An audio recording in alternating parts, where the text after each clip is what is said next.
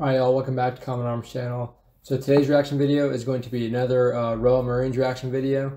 And this one is sort of something that y'all have been recommending, but it's more specifically Arctic warfare training in Norway. Now, I haven't been to Norway myself, but when I was on deployment, we actually had a company go up to Norway and do this Arctic warfare training with Royal Marines. Now, I don't think this video shows the joint training. I think it's some separate thing that Royal Marines go through, but I'm interested to see how they do and how they handle the Arctic warfare. They probably handle it a little bit better than U.S. forces, just because they're used to training in slightly colder environments and just more like wet environments. So I think they will do pretty well with this, and I've heard nothing but good things from like the Arctic warfare and mountain leaders of the Royal Marines. So we'll get into it and see how they do. The Royal Marines have been the UK's subject matter experts on cold weather warfare for decades.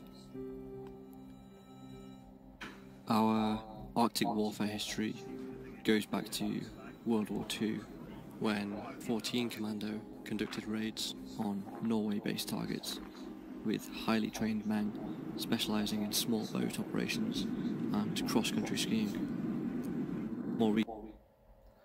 So already, like, they're talking about their history, and again, from what we've seen with the Royal Marines, they definitely do training based off of their needs. And during World War II, that was a big need for them, and they like to uphold that, especially because having these specialties are having the specialties is crucial when you're talking about being like a world power. So Arctic warfare is a big thing. You can't just ignore the possibility of fighting a war in those those cold environments, the Scandinavia region, Russia, and what have you. So it's very important to make sure they stay up to date.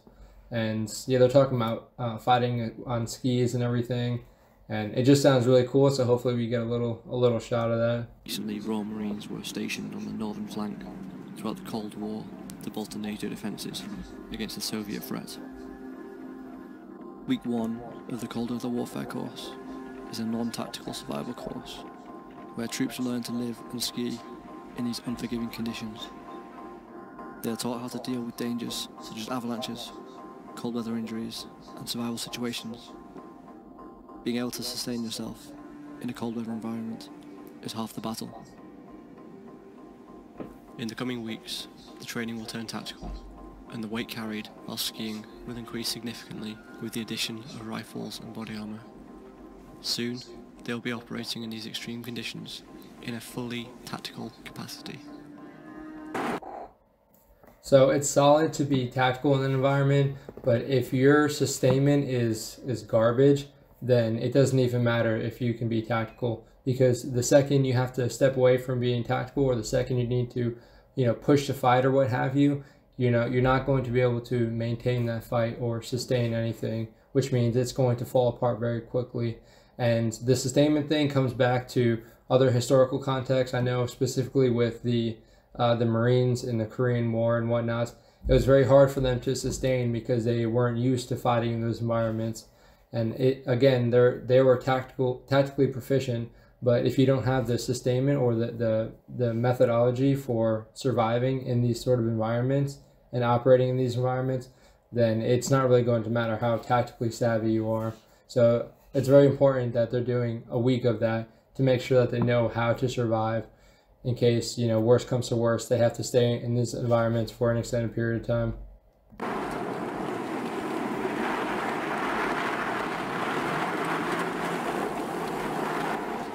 Crossing a frozen lake or river naturally comes with very serious risks, but sometimes the tactical advantage may warrant that risk. If the ice breaks, instantly, cold shock grips the body. It's easy to panic, to hyperventilate, gasp, and take on water. Royal Marines are taught how to recognise and reduce the threat of cold shock, as well as a drill to exit the ice unassisted. Treading water in these conditions, a fighting aid male has around 6 minutes to escape. So being in the military, especially talking about the Royal Marines, you have the ability to maintain your composure in stressful situations. However, something like this is a little bit different. It sort of turns into like mind over body, and people can get used to this if they do this a lot. You see videos where people like go into ice water and they're able to have a normal conversation, they're able to think clearly, and that's just because they've done that for a while. And then when they were able to get out, they're able to still function normally. But yeah, it's cool if you're preparing yourself to slowly get into that. But if you're not used to it and your body just all of a sudden is submerged into ice water, it's a complete shock to your system.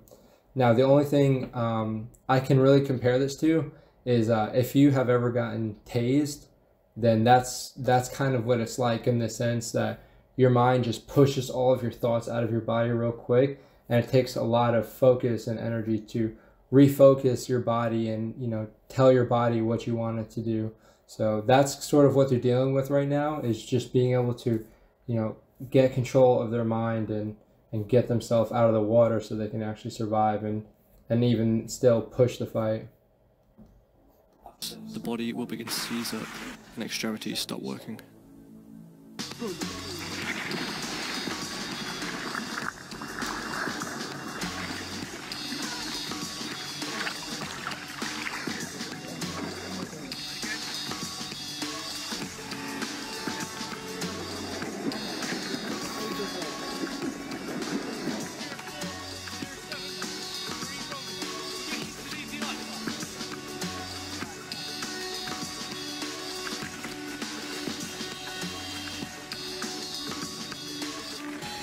Once out of the water, the threat from hypothermia and frostbite are severe. Getting dry and rewarming quickly is critical. So if you've ever been to the beach and you have trouble, just submerging yourself into the water, people tend to do it slowly. Just imagine that, but on like a completely different scale. Because I think they said earlier in the video it was like -25 centigrade. So obviously it's beyond freezing. So it's like that, but on a whole new level. And there's certain techniques you need to do, and even without equipment, it's difficult because once you submerge yourself into the water, in order to keep the ice from breaking any further, you need to sort of flatten your body out and kick your legs in order to flatten your body out, so you can sort of like have your body laying on top of the water and then pull yourself onto the ice, just so you're spreading the surface area of your body and not putting all the weight in one area, just trying to climb out of the ice, because that's how it breaks. So it's taken like a technique like that, but also focusing on the aspect of having equipment. So if you have a rifle, if you have a pack, you need to get all that stuff out of the water so you can actually push the fight afterwards.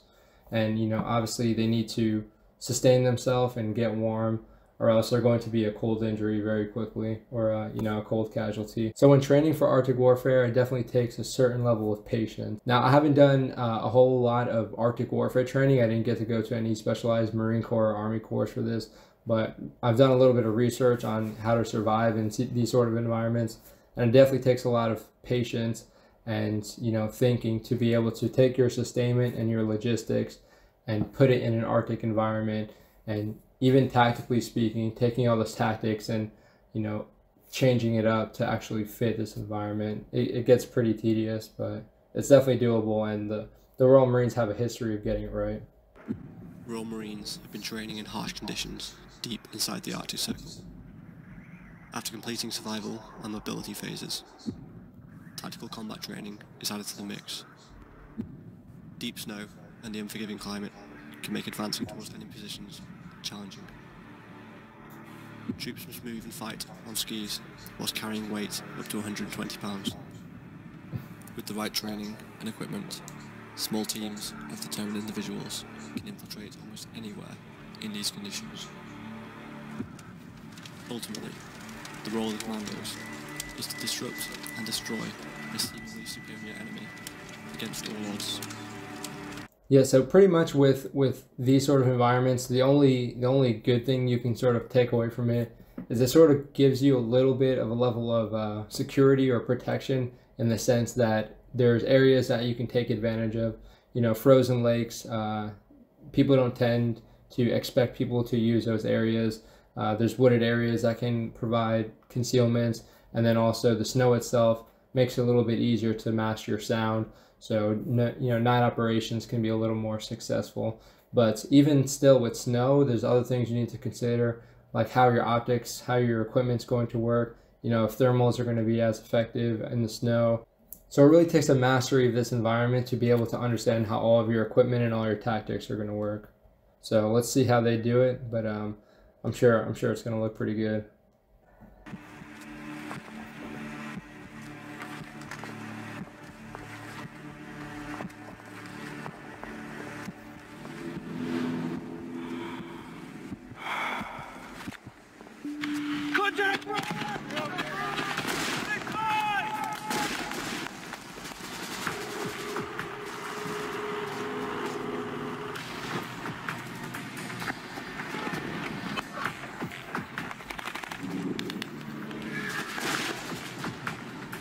So even in any environment, when you're talking about react to contact drills like this, it takes a lot of time to master the basics when you're talking about things like that. So when someone yells contact right, contact left, and everyone needs to move, in the same direction and fluidly so they can react to that contact or that threat as soon as possible, it's going to be a lot harder for them in this terrain, especially if they're using skis and have a little bit more equipment, they're a little bit bulkier. So it's going to be a little bit slower. But you can see they're still maintaining their formation very well, and even when they're moving, they're maintaining their dispersion, which means like the spacing between each person.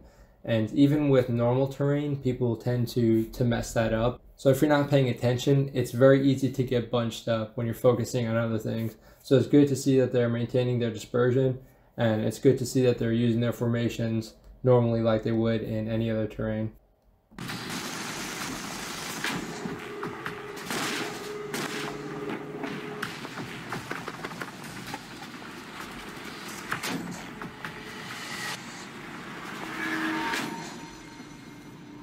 The fighting companies of the Royal Marines are supported by various mobility arms. Armoured Support Group dominate the ground and bring troops into the fight. Commando Helicopter Force provide air support, and amphibious raids are led by one assault group. These specialists enhance our capability, providing transportation, resupply, and casualty evacuation, so we can focus on fighting the enemy.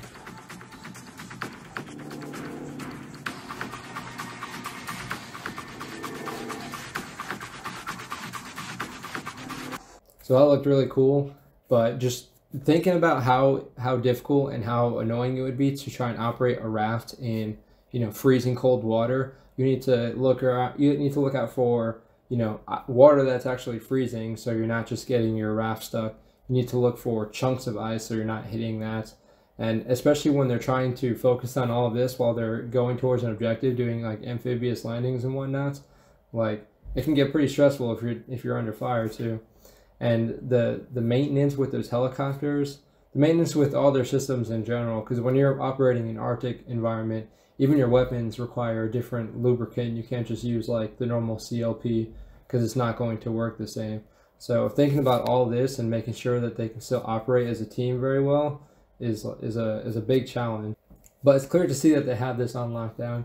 Even it's a common technique for them to take their ski poles and use that to sort of support their weapon while they're firing. So they're pretty much, it looks like they're teaching a lot of the stuff that my buddies have gotten during these Arctic warfare training courses. But the fact that they're able to do it so efficiently really goes to show towards their professionalism and their discipline, especially in an environment like this. Because when you're cold and you're miserable, and just in any environment, regardless of the cold and how it affects your body physically, mentally, it's just going to make it so much harder to avoid being complacent. So it's cool to see the Royal Marines making sure they have all their specialties on lockdown. I'm not sure if this is the actual like part of the mountain leader course, or if this is like something that mountain leaders go to after the fact, or if it's just an advanced training that any Royal Marine unit can go to. So if y'all could provide some clarification on that, I'd love to hear it, because it's just either way, it's cool to see that they have units specializing in different things, because you never really know where these wars are going to take you. You know, it could be inside the Arctic Circle. It could be, you know, in a humid environment like South America, somewhere in Africa, a temperate environment somewhere else. So it's very important, and it's obvious that they're taking it seriously. So it's good to see that some allies of the U.S. are doing it right for sure with this multifaceted training. But if any of y'all have went to this training, please let me know how your experiences were. It seems like they did like 3 weeks of training, if I heard that correctly. But even still, 3 weeks in the Arctic Circle is going to take a toll, and it's going to prepare you for what the fight could be like. And then obviously, you know, with wars like the Korean War, you know, people have been operating in those environments for sometimes months at a time. So if y'all have went to that training or anything similar, let me know. I'm not sure if it's like a rotational thing or what have you, but I know the U.S. Marines have a rotational unit in Norway, and I think it's every 6 months or so, maybe a little bit shorter. But yeah, it's very important to train with our allies in the Arctic Circle, because they know how to do it right, because they have to live there. But it's very cool to see. But I really would love to go to this training. Now, people say, you know, in hindsight, you probably wouldn't want to go because, you know, some of these training environments are miserable, but it's really getting that experience in operating these environments that really builds you as a soldier. Because if you're adaptable to a bunch of different environments, then you're sort of the subject matter expert in that field if no one else has any experience. So even getting, you know, pepper sprayed, getting tased, I at least have that experience. So if, you know, someone needs to train with it or what have you, you can help them out. So it's always good to broaden your experience. But yeah, I hope you guys enjoyed the video. If you have any other training videos like this, I know there's a few good ones on the Royal Marines page. If you have any good ones, send them my way, because it's awesome to see what the allies are doing.